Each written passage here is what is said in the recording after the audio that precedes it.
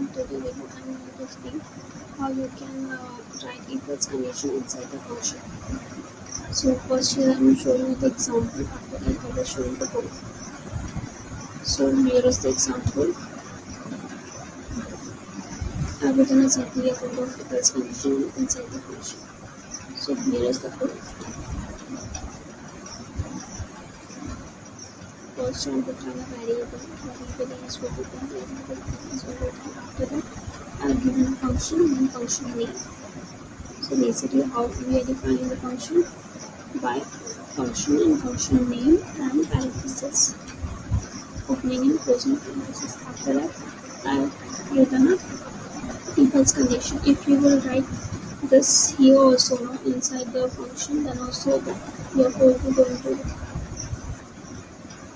start. Now so I'm going to run the so here I've written an if condition. If A is greater than B, then document.write this is so true.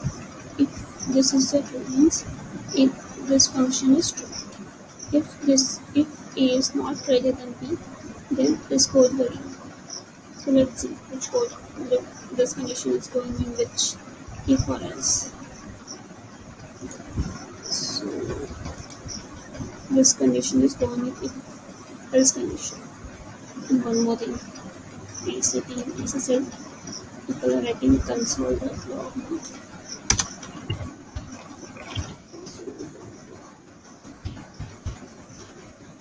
So it's main.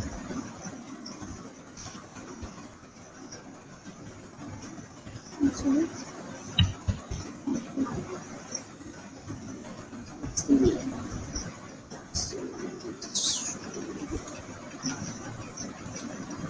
First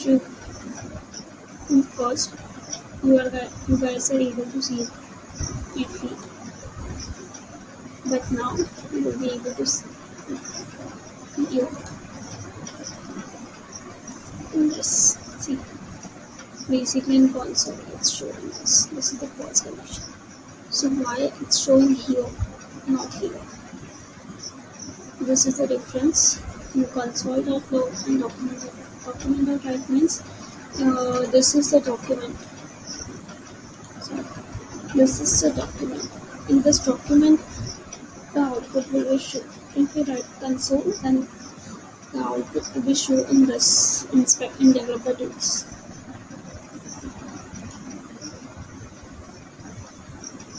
So I'm writing document.write because I want to show you things.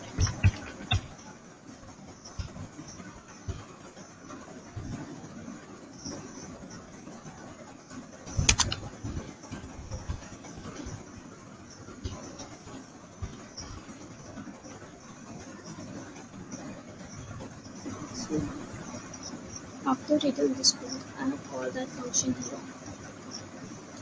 With function name, parenthesis, open and closing parentheses, and semicolon. This is called a callback function. This is called a callback function. One more thing, one more function I want to explain it. In this I am not using a callback function. So see how it's happening. So here I've given a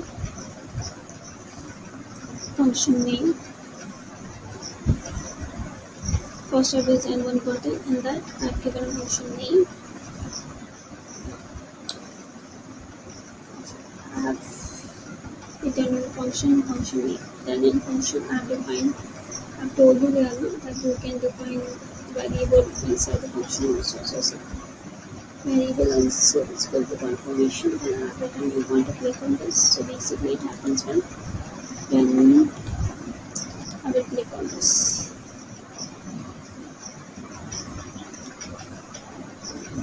So if answer, if I will click yes, then it will alert me this welcome menu. Then I have given a URL, means window location. So basically someone click on yes, no, it will redirect to my YouTube channel. After that, if someone click no, then they will is solved. They will get a message as solved. So you guys will tell me how this function is running if I have not written a callback function. So this is here. Basically what I've done now, I've created one button.